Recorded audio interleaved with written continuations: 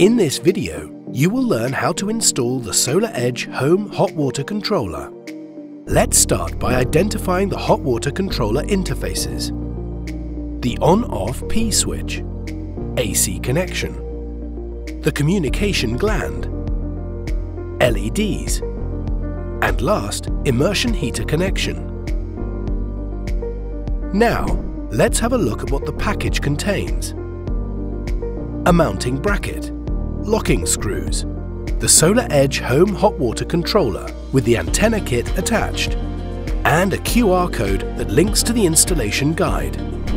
To allow access and proper heat dissipation, maintain a minimum clearance of 20 cm from top, 7 cm from bottom, and 10 cm from a wall or inverter. Let's mount the device. Position the bracket against the wall, level it, and mark at least 2 drilling holes. Once the holes are drilled, mount the bracket using mounting screws. Verify that the bracket is firmly attached to the wall. Now hang the hot water controller on the bracket. Next, attach the mounting clip with the antenna vertically to the right top of the heat sink fins. Alternatively, you can mount the antenna on the wall. Insert the supplied screws on each side of the device and fasten them to the bracket. Next step is connecting AC and the immersion heater to the hot water controller. Start by turning off the AC circuit breaker. Then, make sure the on-off P switch is off. Release the 4 screws attaching the device cover to the enclosure and remove it. Now connect AC to the grid. Insert the AC grid cable through the left gland.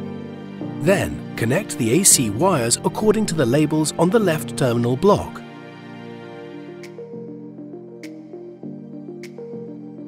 Now that AC is connected, let's connect the immersion heater.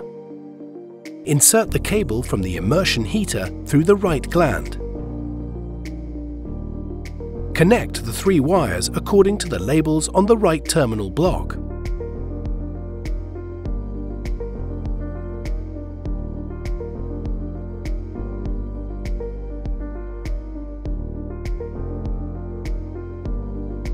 In case you installed SolarEdge PT100 temperature sensor on the water tank, insert the temperature sensor cable through the communication gland and connect the 3 wires accordingly.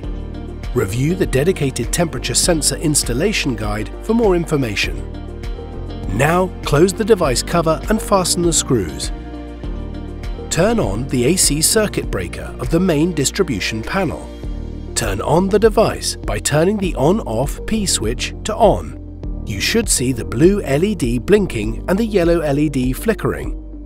That's it, you are all done. For configuring the system, use our mobile unit in Edge Academy.